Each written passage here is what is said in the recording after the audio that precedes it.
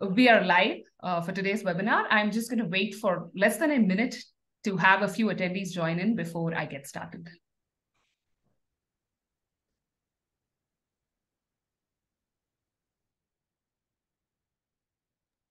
Okay, I think I can see the attendee count going up, so let's get started. Hello, everyone. I am Shweta Dandapani. I am the community builder. I'm one of the community builders on Be Waste Wise, and we hold 2 webinars every month on very diverse topics related to waste and sustainability at large. Today, we have Professor Mansoor Ali with us, who's moderating the webinar. Mansoor Ali has moderated other webinars for us. You can head to the webinar section on our website, and you will find all of them listed over there. Mansoor is going to tackle the topic fruit and vegetable market waste in Africa, a climate change perspective. He is talking to a pretty large panel today. We have Muzaffar Kemdin, who is head of planning, monitoring, learning, and evaluation at UN World Food Programme. We have Veronica Di Bella, who's an ESG professional. We have Amy Harrison, gender equality, disability, and social inclusion specialist. We are awaiting Harrison Quach to join us, who is also going to join us. He's a waste management consultant. We have Olaposi Fallo, who is a manager at the economic development team at Adam Smith International. We will take your questions. Please divert them to the Q&A box. Please use chat to introduce yourselves and to add any comments. And yes, I'm handing this over to Mansoor because we have a very busy panel today. Thank you, Shweta. While you will be sharing the slide, I just wanted to introduce the topic very, very briefly because we would like to hear more from our expert panelists. So first thing is we are talking about already separated streams of waste, which are predominantly organic waste. So we are not talking about household mixed waste and other things. And this stream provides, in theory, a major potential to address some of the climate challenges. So it can, if you manage this, and apart from the technical benefits and the climate measurable benefits, it has also got a number of social development benefits. So on the climate side, it reduces methane. If you separate it, process it in a certain way, it reduces the waste dumping cost. It reduces the transportation emissions. And also, if you convert it into something like compost, apply it to soil, then it's useful in terms of drought because it improves the soil. So there are a number of, in theory, there are a number of benefits, and that's why it has a lot of attention, including attention from our program, which is a UK International Development Climate Improvement Program for over next 2 years, and also some other donors working on it. Today, we will be talking more findings from a project, but also we have panelists who will be talking about across African region, few things which we will be asking them. So despite all these opportunities, in theory, there are still a number of challenges with this, and especially the technology which we feel are easier, the social development considerations which we always feel are easier to address. In practice, they create a number of challenges, and we still feel there's a lot of learning and collaboration and partnership and trust needs to be built up between all of us professionals, but also among donors and government and other players. So with this brief introduction, I would like to hand over to Muzaffar. We will be talking about few aspects of this big topic today, but we think these aspects are important. So I will be handing over to Muzaffar, and then Amy will be talking about social development, and then we will have a couple of questions to our panelists. So over to you, Muzaffar, and can we move to the next slide, please? Thank you. Next to this one. That's fine. Thank you so much, Mansoor. Good morning, good afternoon, colleagues and participants. So I've been asked to share a few key findings from the work that we did in Dar-es-Salaam. And I'm going to do exactly that without adding any whistles and bells and whistles. Now, one of the key findings from the work that we did in Dar-es-Salaam, you can get a hint on that finding from the structure of this slide. If you look on the very left side, you'll see that we have split the column in three, or rather four, three elements. There is the supply side, demand side, and the conducive enabling environment. And we came to the realization very early in the process that if we are to really meet or rather realize the success that needs to be realized, we can't really treat any element of this system in isolation. Yeah, organic waste as a sector or subsector should be treated as a system.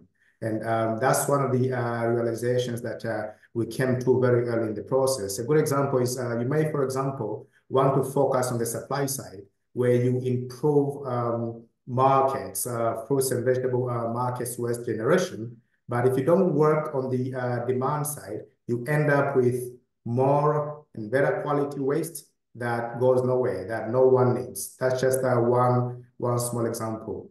The other key finding is on the opportunities side.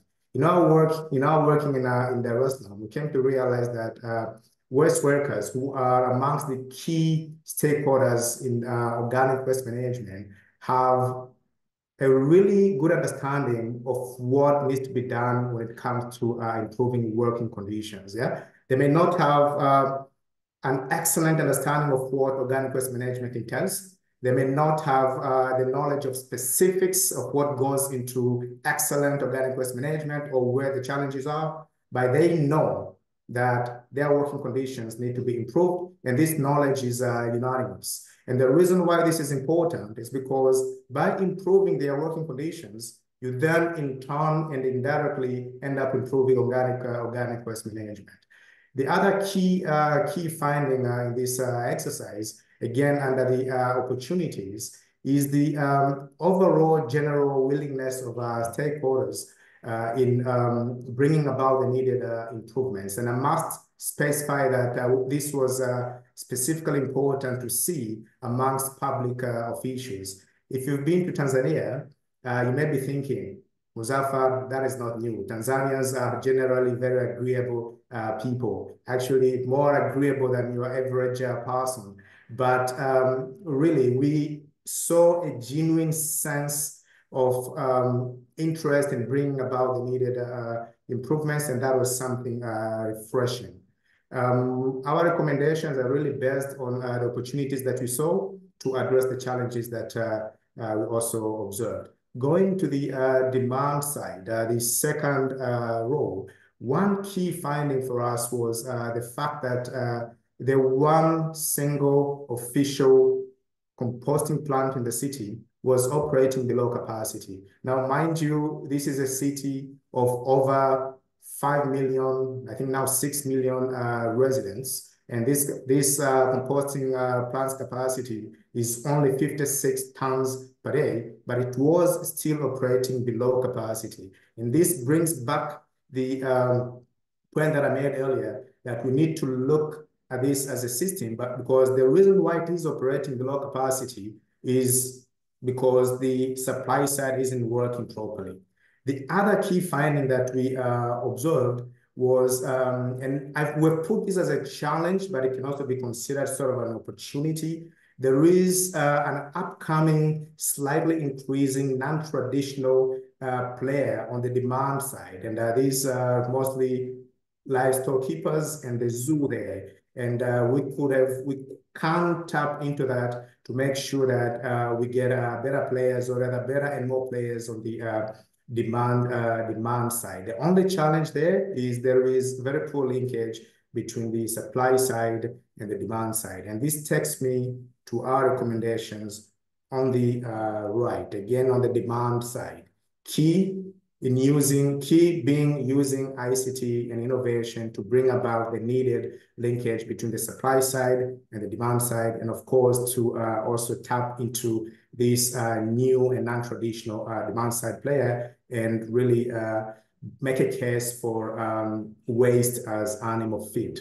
Going to the last element, the conducive environment, you will agree with me that if you only focus on the supply side and the demand side without looking at the legal and policy framework, you may realize some improvements, but those improvements will not be sustainable. And this, I wouldn't call this really a new finding, but it was something that we really got to very substantially support through our study. And my colleague, I think he'll join later. One of our colleagues may speak to this as well. So I will pause there, and we can go into the different aspects of what is being displayed here, and aspects that have not really go into details about during Q&A. I will now welcome my colleague Annie to take us through Jesse challenges and opportunities. Thank you so much. Thanks, Mustafa. Hi, everyone. Good to be here. So I will, as said, I'll take us through some of the key gender equality, disability, and social inclusion challenges and opportunities that we came across on the Dar-es-Salaam project. I will do it very quickly. Please feel free to follow up with questions afterwards. If we could move to the next slide, possibly.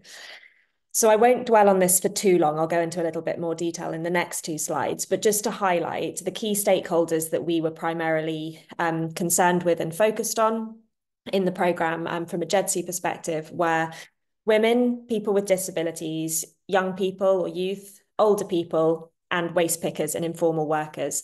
And of course, to state the obvious, these groups overlap often on multiple levels. And so they were the kinds of stakeholders that we were finding there were both challenges facing and also huge opportunities around. The kinds of issues we were coming across, which we found through the secondary research and through our key informant interviews, etc., were around the health and safety of waste pickers and informal workers, the safety and well-being of specific groups, women in particular, and also people with disabilities, poor market access and facilities, the low status of waste pickers and the way they were treated socially around that, lack of representation and voice of different groups, and finally, limited services in poorer areas in terms of waste collection and processing. They were the immediate challenges. I think it's also worth highlighting that one of the reasons we were so concerned with GEDSI in this programme is not only because of those immediate challenges, but also recognising that climate change, pollution, natural disasters, etc., have a much higher and more disproportionate impact on these marginalised groups in the longer term as well. So in both a short-term sense and a long-term sense, this was a real priority for the work that we were doing. Next slide, please. So in terms of the possible solutions, it's worth recognising that we had to be realistic within this programme. There are lots of very deep-seated social norms around hierarchies within society that, of course, are incredibly important, and we did our best to incorporate those, but we were also looking for kind of quick wins, low-hanging fruits, things that we can achieve in the short term in addition to that. For the improvement of different stakeholder groups. So a cross-cutting recommendation that we have across all the different activities is whatever happens, it should be done in partnership with organisations for persons with disabilities, women's rights organisations, youth associations, etc. There shouldn't be any kind of solution identification without involving representatives from the groups that we're talking about, and that cuts across every single recommendation and area of work. So in terms of health and safety, some of the suggestions we made or we're proposing are either free or subsidised or a combination of equipment provision and repair being critical, recognising that a lot of the informal workers don't have appropriate PPE, they lack kind of adjusted equipment, for example, workers with disabilities, women workers who may require different tools for working in flooded conditions or very rainy conditions. So having the ability to access those tools would be critical. Installing hand washing and sanitation stations in the markets. These do exist in some cases, they don't in others, but making sure that they are kind of accessible and present consistently.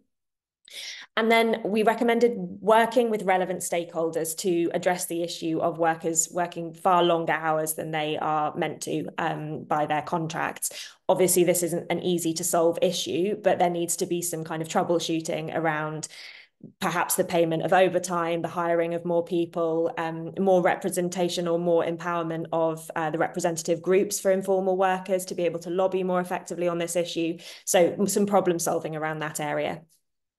In terms of safety and well-being, as I said, primarily this was referring to women, market users and market workers and informal workers, and also people with disabilities who had reports of receiving abuse, kind of verbal and physical. A high proportion of the female market vendors in Dar-es-Salaam have experienced some form of physical harassment or abuse. So one of the suggestions was to establish a working group or task force, which would include key state and civil society actors to identify the hotspots for where instances of abuse are happening, what kinds of abuse, what kinds of support people are or are not seeking, and what kind of redress there is, what processes in place to try and work out exactly what the situation is.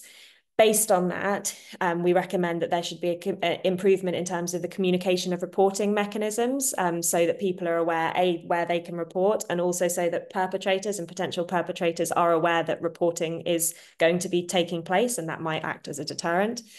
And finally, recognizing that women in particular using, but selling particularly at the markets, have a huge cost to pay in terms of using the toilets at the markets, and that this actually can often take up half of their profit for a day because the toilets are expensive and not well maintained. So some kind of improvement and or subsidizing of market infrastructure for women in particular. Next slide, please.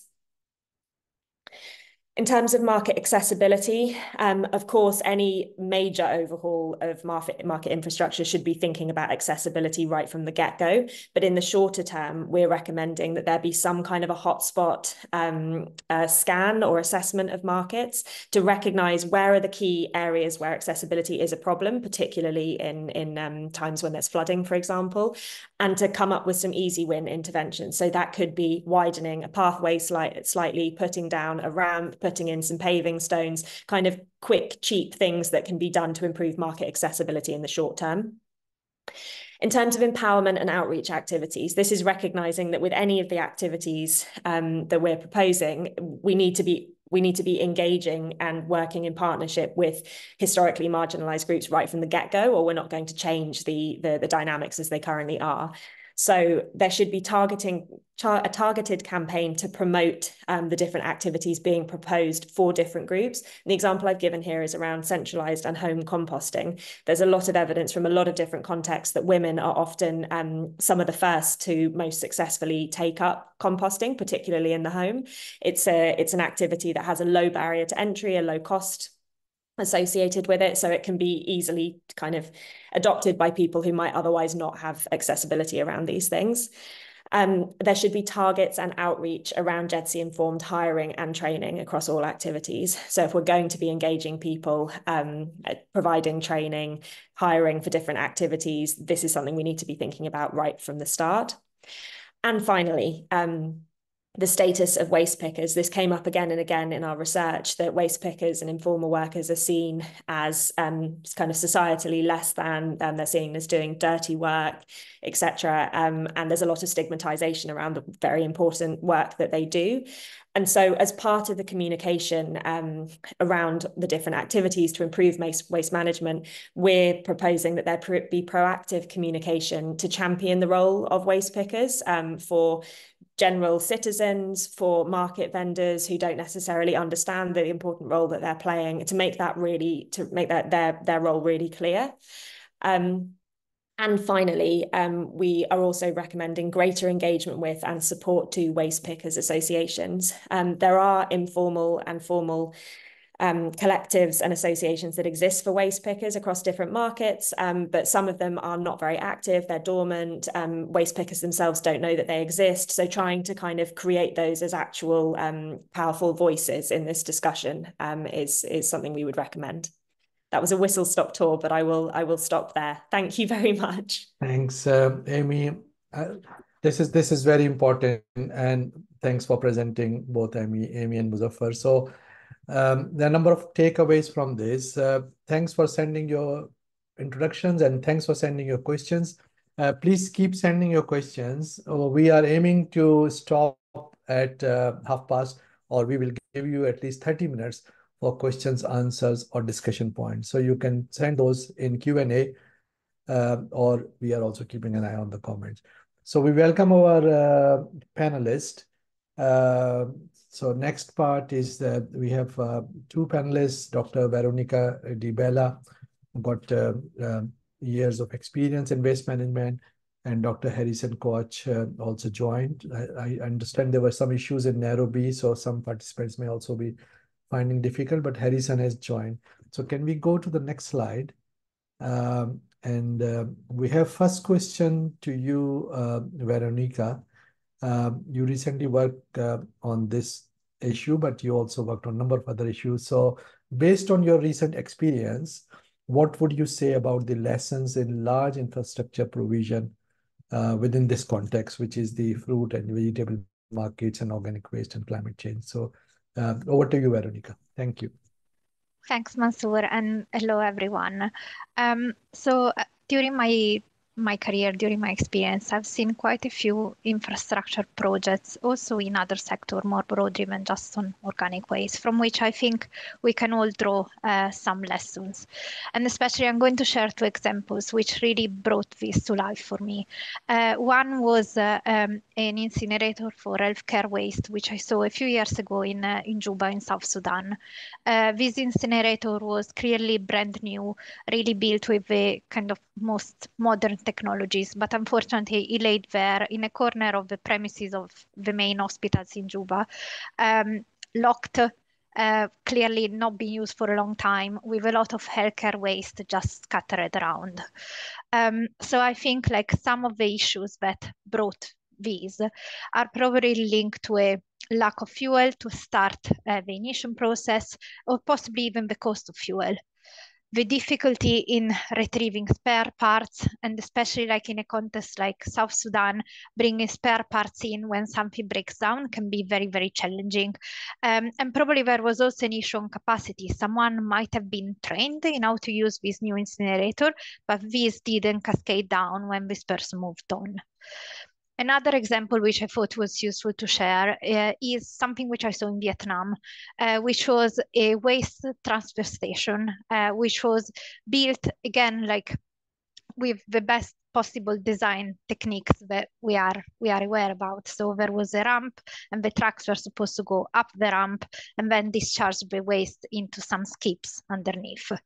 Unfortunately, this is not how this transfer station was used. The trucks just arrived and just dumped all the waste, including organic waste, on the ground. This clearly leads to potential like soil contamination, water contamination, but it also led to a lot of complaints from the local communities. Again, what could be the issues leading to these? So first of all, some of the trucks were probably not tipping trucks, or not equipped for tipping the waste directly. In addition, probably there wasn't enough incentives or control on the drivers to make sure that the transfer station was used properly. And also, they were probably not actually consulted when the transfer station was built. So I think there are quite a few low-hanging fruits that we can identify through these examples, and they are highly applicable also to organic waste and fruit and vegetable. First of all, consultation of users and key stakeholders is key, and as Amy also highlighted, including also the vulnerable people are part of this consultation is absolutely key. Making sure that the design is appropriate to the context, and this means this ranges from the availability of spare parts to considering local uses and incentives as well. And then there is a point about capacity. I think we have all seen that people get trained and then move to different roles. So can we think about innovative ways to ensure the capacity is actually transferred, but also thinking whether we can make someone higher up in organizations responsible for this transfer. And I think going back to what also Muzaffar was saying, I think for composting plants, there are also a couple of additional factors, which are around the availability and quality of feedstock, and also the market for products. I will stop there, but looking forward to continuing the discussion. Thanks, Veronica. Really important points. Operation maintenance and capacity, and think very carefully. So we have one more question to our next panelist, Dr. Harrison Coach. Hope you can hear me and hope you have joined. So Harrison, you worked in a number of African countries and in number of areas. So we would like to ask you that based on your experience, extensive experience in Africa, what would you say about the policies and their effectiveness within this context of organic waste and food waste? Over to you, Harrison. Thank you. Mansoor, I think there is something to do with Harrison's power, and he seems to have dropped off. Oh no, I can see he's joined in now. Sorry. Okay. Yeah, otherwise we can hand over to another panelist. Yeah. Harrison, can you hear us, please? Can you get the question?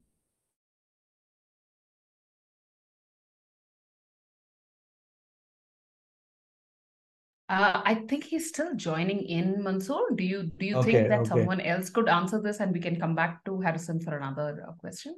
I mean, we have a number of discussions on this issue during our project and before that. So I'm sure Oluposi and or Muzaffar can answer. So Oluposi, would you like to say a few things on this based on our discussions within the project?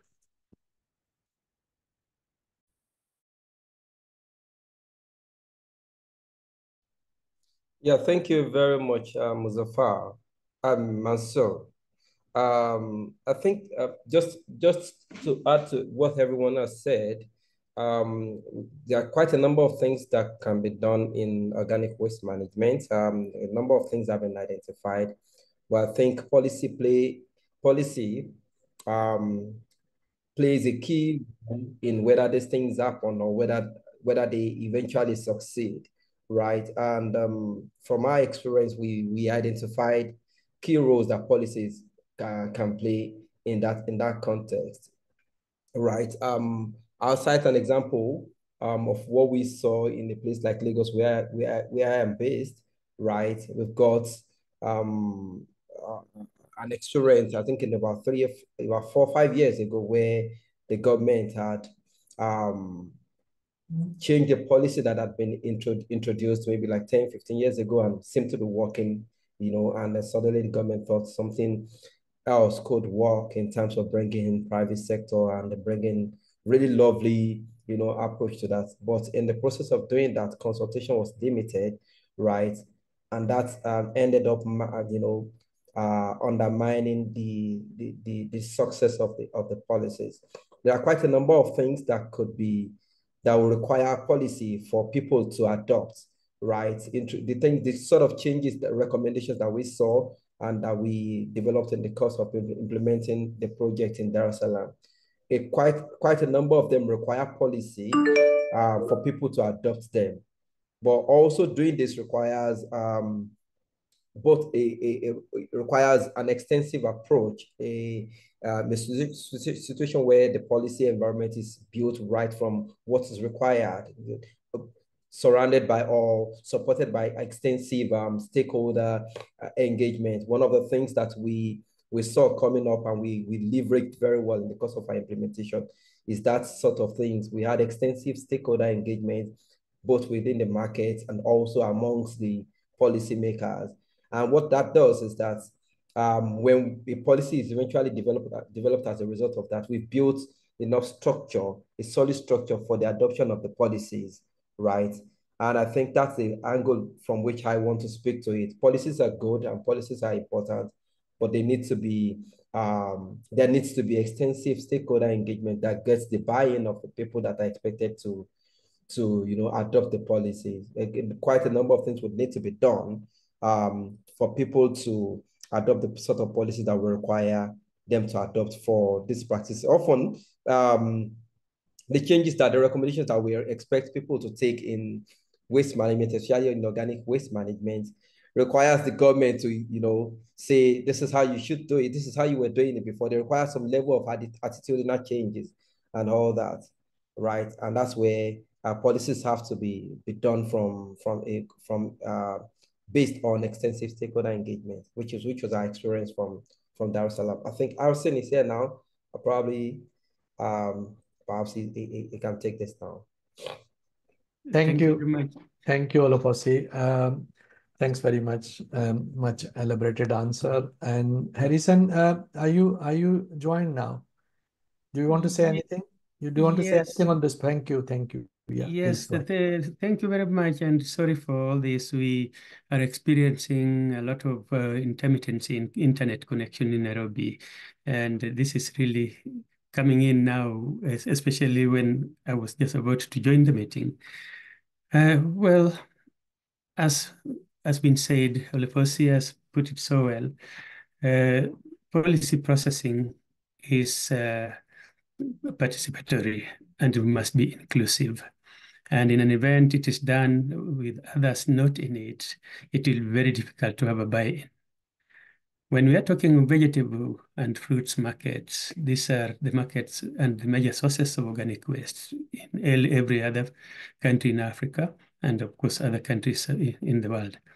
And studies that have been done in Nairobi shows that a lot of organic waste actually are at the market level, because 40% of food losses happens at the market before the consumer. So it means that this organic waste to be addressed, a lot of focus has to be at the market level, because in any case, even those that are collected, they end up 90% in the dump sites, contributing to all the climate change related emissions. There are a number of experiences that I might want to share, but I'll only perhaps take one or two because of the time. One is that my experience in West Africa, especially Sierra Leone, where I worked and was trying to address issues to do with management properly. One thing that came out clearly is that there's a disconnect in the sense that policy is here, but policy operationalization fails in the sense that those who are meant to do the policy oversight are the same people who are given the responsibility to handle waste management. So you are a Department of Environment or Public Health. You are responsible for doing waste collection services, but you are also responsible for maintaining standards. In an event there is a failure, who is going to police who? And who is going to ensure standards are met? So my experience in West Africa is that what I did is to address that by reforming the structure of the municipalities, that you link waste management as an operational arm of the municipality, but allow Department of Environment and the Public Health to do their policing work. That having been said, yes, it's a good thing to do. But then my experience in Kenya is, again here, is that the policing arm in Kenya is the environmental National Environmental Authority, but the service provider is the county government, and all of them are government entities. So in an event, one government entity fails, another one wants to take a government entity to court. So the government cannot take government to court. So then that is also another handicap in policy application. And therefore the sufferers end up being, of course, the market traders. Finally, in my experience in Zanzibar, where, of course, it's also elsewhere, but who is in charge of the market within the municipality? It's a market department. But who is in charge of waste management services? It's either environment or public health. Who collects money that is meant to offer services in the market is the services, market traders. Market management authority. But then where is this money going? Is it plowed back to support the waste collection services? Not at all. So then, how can the waste management services improve the infrastructure, even though the policy requires that there should be source separation of waste even at the market level? So they end up having some rudimentary places where waste is taken, either skip or other sub-cubicles or other sub-open field that will be collected laboriously or will be collected through any mechanized system, but there's no provision for waste separation. So if you want your organic waste to go to other places, demand could be there from animal farmers that they are going to use this to feed their stock, but the waste is already contaminated. Finally, an experience in Nairobi that has proven that is something that can work is that there is one company called Synergy. This company is collecting waste from the markets, but also subsidizing or investing in infrastructure to allow for source separation of waste and also to motivate the bucket traders to put their waste in a manner that will be collected.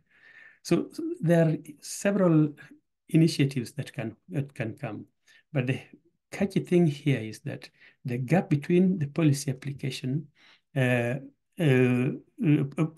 operationalization, and the policy oversights is so glaring, and until that one is corrected, it is not going to be easy because market traders are working on their own. There could be some associations of the market traders, but they are all based on their interests and not driven by a certain policy principle that they should be here as a tool that can be used to streamline things and operations of issues to do with waste management.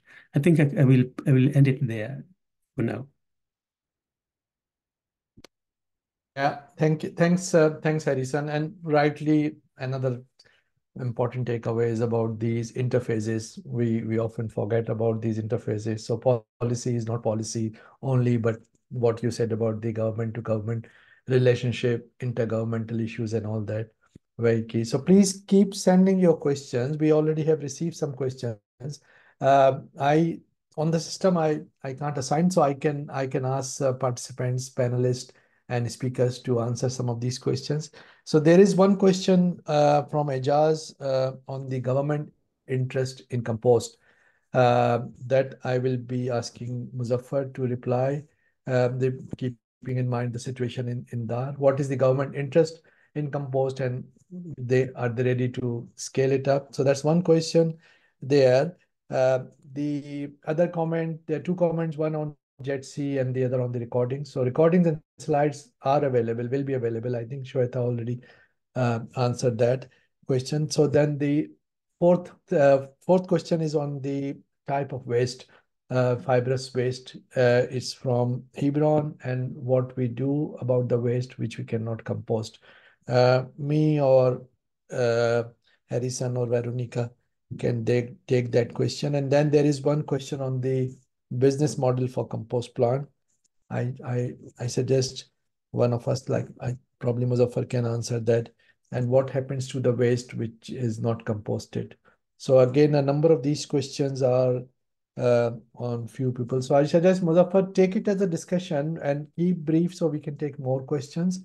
So first question I will assign to you: what is the government interest in composting in Dar, and how it can be scaled up? Over to you. Yes, thank you so much, Mansoor. So I'm looking at the question here. Why don't governments in low-income countries pay attention to organizing compost? Correct? Yeah. All right. So one, I wouldn't say that governments don't really pay attention. A good example in Dar, for example, the one composting plant that you mentioned, is actually the result of a collaboration between Kinondoni Municipal and private sector company. And that comes from, of course, a realization that that kind of facility is actually needed. But does that realization then result into 100% success? The answer is no. There is, of course, challenges. And among the challenges is the issue of capacity, and Veronica has touched on that already, issue of resources. Harrison has sort of touched on that already, and of course, Veronica again. So I think there is already some level of appetite in these technologies, but that doesn't, it's not a silver bullet. Simply having an appetite is not a silver bullet. There are challenges that need to be dealt with, and solutions to those may take longer than usually anticipated. Thank you. And now we also have a new question on the success stories beyond Nairobi. So I will divert that to Veronica, while I will try to answer that question about the non-compostable waste. So, and anybody can add as well. So yes, it's a very important point, because we always believe that all the organic waste, 60-70%, is compostable. We can treat it. It's a resource. And it took us a bit of time to explain that point across different stakeholders. Even within the market waste, all the waste is not readily compostable, and there are fibrous waste and all that. What's happening in Dar, they develop 5 or 6 streams of conversion, which is very interesting, including one of them is the oil conversion from the fibrous waste. So understanding those streams and making use and divert it to different places is important. Compost is also not a total solution. You still have rejects and waste which requires landfilling. So that's a short answer. That also takes us to another question, which is about what happens to the waste which is not recycled or composted. Harrison, do you want to answer that question? If waste is not recycled or composted, what happens to that? Thanks. Well, that's a very good one, and that is the reason why this issue of source segregation is very important. That we put waste to various categories to allow for various technologies that could apply. And talking on organic waste, for example, you are talking of you are likely to get even such waste like a coconut shell, which obviously, even if you put it through composting, it won't come back. But there are other technologies, low cost, like briquetting. You can put such kind of waste into the biochar and then make them into briquette, and still let them go back to replace the charcoal that does the deforestation of the forests, and still provide the needed cooking material from them. Their waste management principle is a broad kind of area that requires innovation and low-cost technologies. So other waste that cannot be put through composting process, there should be other ways of handling them. When we are talking of market waste, we are, of course, not really talking of only organic waste. Other waste materials will also be there. So the recycling principle that applies to other waste materials when properly separated should apply. And the technologies are out there. Thank you, Harrison.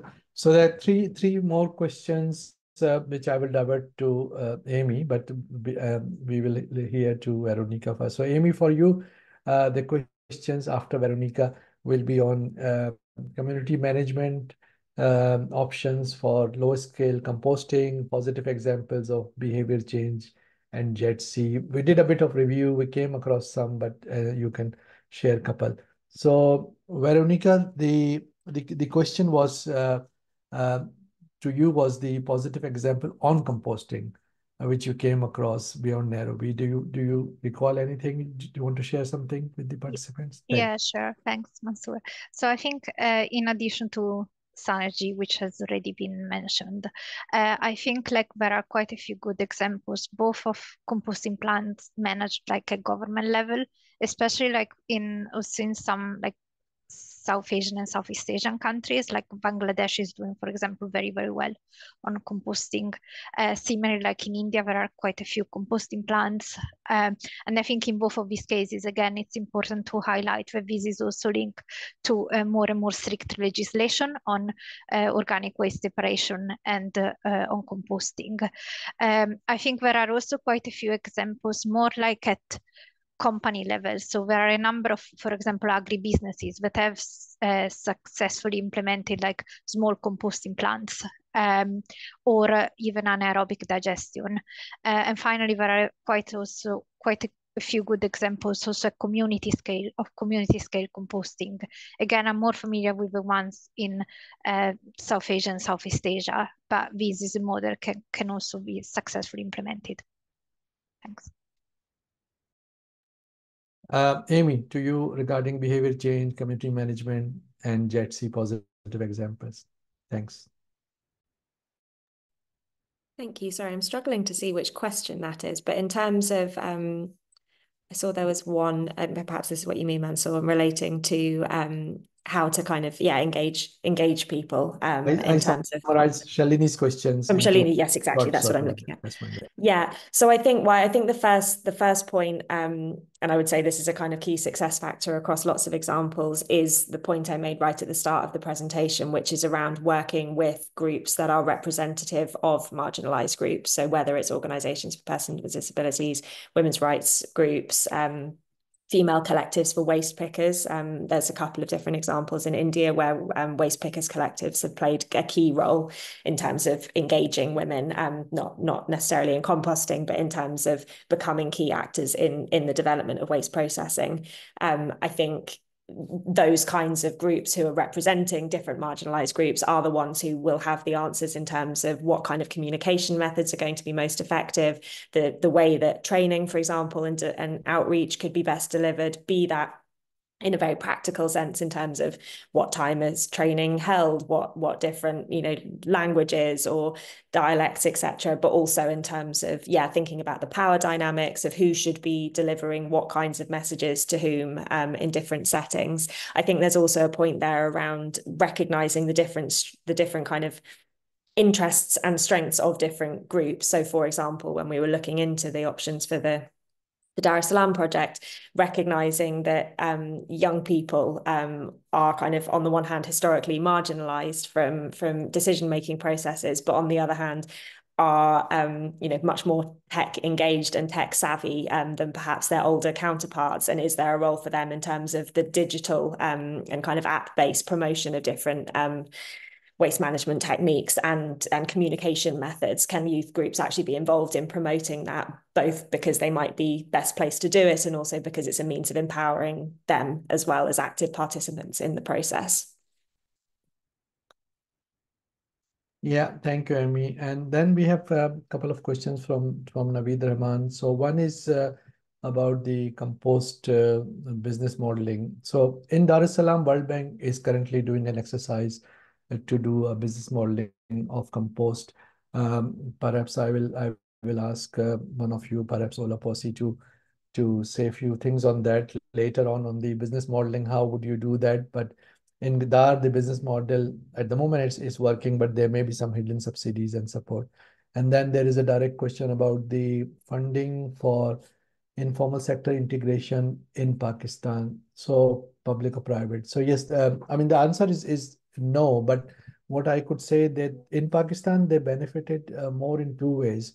So one of them is the community-based groups in slum areas who are benefiting informal sector collectors and engaging them well. So for example, in Karachi, we estimated there are roughly 500,000 doing waste collection and recycling and providing a service delivery to 60% of the households. So it's a very big number there. And then the other model I came across in Lahore is this company which is doing integrating waste pickers into their proper plastic recycling business. So it's a private company, but they set up the value chain through waste pickers, and it seemed like a successful model, but I've only read about it.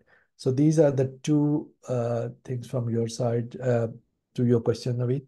On the business modeling points, Olapasi or Muzaffar, do you want to say something on the business model of the large compost plant in Dar? I can come. Yeah, okay. I think Yeah, that's okay. Yeah. All right. I try to respond to this as simply as humanly possible. So looking at the composting facility in Dar-es-Salaam, the current one in Mabupande, one could very easily say, you look at it the way that you would look at any other business, where you have your inputs, you have the operation, and then you have the outputs, and you try to, as much as possible, make sure that the cost of selling your outputs far exceeds the cost of the inputs and the operation. Yeah. But that is the ideal situation. Things don't always work like that. Yeah. You would, for example, I mean, especially in low-income countries, find that the cost of inputs, transportation from markets all the way to the facility, the operation, far exceeds the products that come out of this facility. And that's the case in the restaurant, by the way. And what that then leads to is a lot of subsidization.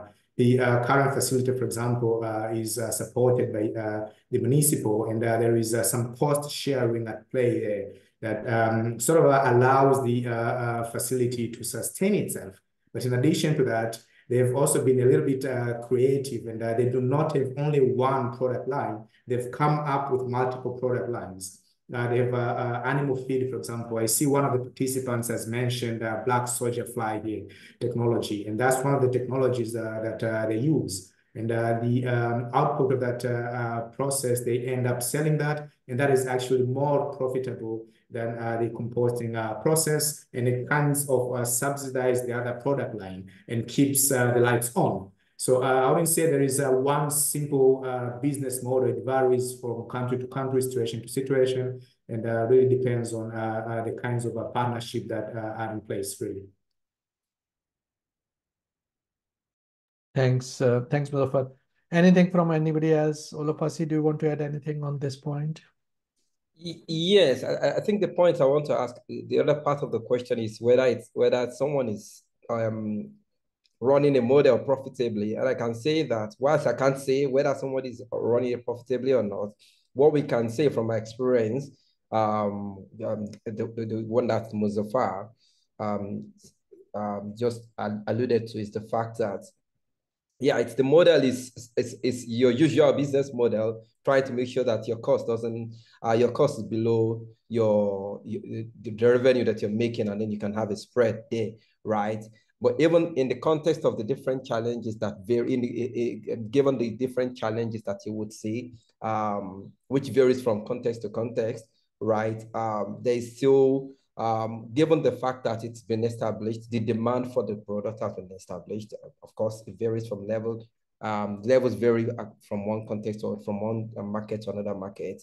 There is good opportunity to serve the market profitably.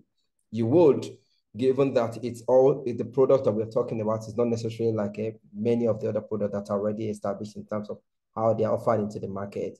You would initially have different sitting stage issues that you would need to address, right? Muzaffar spoke to how the person in Dar-es-Salaam, the sort of things that they've tried to do to be able to address those issues. But you would have those sort of issues that might be different. You would have them to deal with, but when they're properly taken care of, there is opportunity for profit.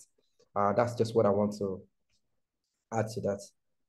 Yeah, good. Thank you. And thanks, Asghar Pevani, for answering that point about the aeration from the fibrous contents. That's a very good point. Thanks for adding that. There's one more question about the leachate from the compost plants and the banning of the food waste. So food waste is, as far as I know, is not used in Dar-es-Salaam for composting. Is vegetable, fresh vegetable, green waste. But Bevani can correct us. And also, if you can type your answer about the leachate from the compost plant. The compost plant in Dar is covered. So the leachate quantities may be reduced already, but again, there may be some additions you can make. Thanks very much. So we are reaching the end of the webinar. Any final points from, I think there's one more question from Nolene on profitability and social impact negatively affected by lack of clear enforced government policies and regulations. So we covered that partly.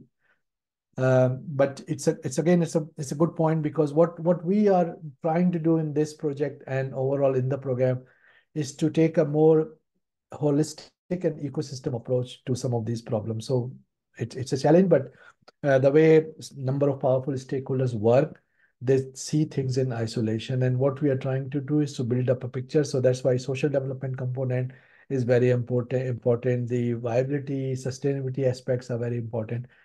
And that is, I mean, in Dar, this government support, in my opinion, is reasonably good as compared to many other countries I worked. There is the support is there, but again, more awareness and more capacity is required. And we are not only the leaders to do that; it's a joint effort most of the time. So we have 2-3 minutes left. Any final points from anybody in the panel? Any speakers? Well, the only thing that I can say is that just to re-emphasize what I've said before, that for a sustainable market and vegetable waste to be addressed, you need to do 3 things. One, if there is a way to create demand for the organic waste from the market, and this is by building circular economy model around the youth groups and other businesses. So can you create a business model, and then when business model comes in, then it will propel and force the policy related issues to even come along. So you can work the other way around. Policy would come first if it was the best intention to do. But policy can also be triggered to come in because there's demand that is created here to make it happen. So business model and allowing businesses to thrive. This not only on youth groups and or other community-based groups, but even embracing the involvement of private sector to invest, like in the case of Synergy in Nairobi, that has invested into that process and making demand for organic waste. Thank you very much. Thank you. Thank you, everyone. Thanks to our speakers. Thanks to our panelists. There are a number of resources available. We are also trying to publish our report, but there is a recent blog, and we are hoping to share the summary. There's also translation done for the executive summary in Swahili language, which is available also. So we are trying to disseminate as much as possible as we can, and also connect through LinkedIn, connect through Community of Practice with the Engineering Academy, Engineering X program, and hopefully we will have more fruitful discussions and learning. So thanks to Be Waste Wise, and thanks to all. Thank you, Mansoor. Thanks a lot to all the speakers. We had a great panel today, and we had a significant number of attendees as well, and very busy, several questions coming your way. And I will share more resources and details of the report once Mansoor shares them with Be Waste Wise. And this particular webinar will anyway go up on our website in 2 weeks. So if you want to be alerted to it, please sign up to our newsletter. Thanks a lot to the panel. Have a great day. Bye. Thank you. Bye-bye. Bye. Thank you. Thanks, Bye. everyone. Bye. Bye.